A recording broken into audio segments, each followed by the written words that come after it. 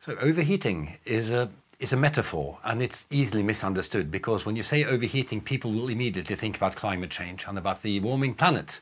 And that's only one bit of it. So overheating as such refers to accelerated change in general. There is a feeling that I've had for many years, and that I'm trying to document in this book called Overheating, and also in the research program, which is part of, that something has happened to modernity in the last only 15 to 20 years, that it's somehow accelerated.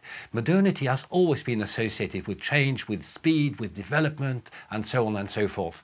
And there is a real sense in which, only since the 1990s, that this speed has sped up, so it's become even faster. We see this in a number of realms. You see it in tourism. There's been the number of tourist arrivals only since the late 1970s has increased by several 100%, from 200 million to 1 billion tourist arrivals. The number of photos taken in the world has trebled only since 2010. Coal exports. Many people think that coal is the energy of the past. It's a very 19th century Victorian kind of energy. But it's not true. Coal exports have doubled between 2003 and 2013. And so we see this accelerated change, this fast growth in a number of different domains. So overheating, you might say, it refers to what happens when you rub your hands together really quickly. They warm up. But if you could do it really, really fast, your hands would eventually burn up. Now, of course, this doesn't happen to hands, because we have, as human beings, a thermostat which tells us that you shouldn't rub your hands together this fast. It wouldn't be physically possible. The problem, as I see it in today's world, is that we see all of these accelerated processes of change and various developments that are growing and accelerating without a thermostat, without a regulating mechanism which tells them it's time to stop. So when we see all of these growth curves that go up like this, you know that sooner or later they're going to flatten out. The question is, will they end with a bang or with a whimper? That is one big question that many of us are asking ourselves.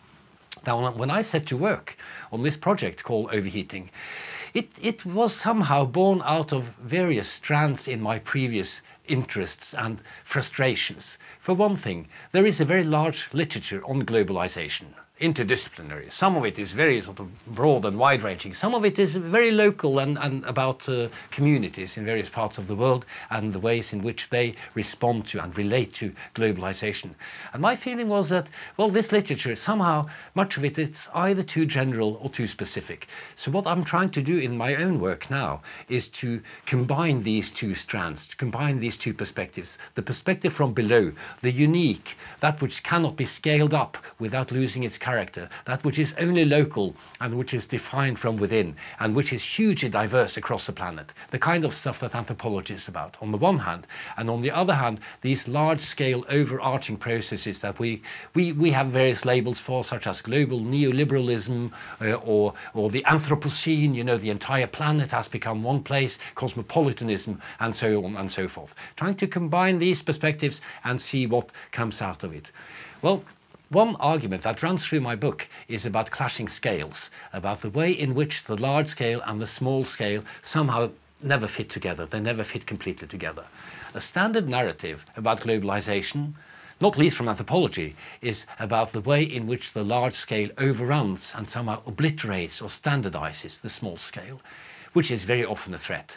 But it doesn't always happen. Sometimes the small scale withdraws, it resists, it finds ways around the large scale. It may even find ways of subverting and exploiting the large scale. So that's to a great extent what this book is about.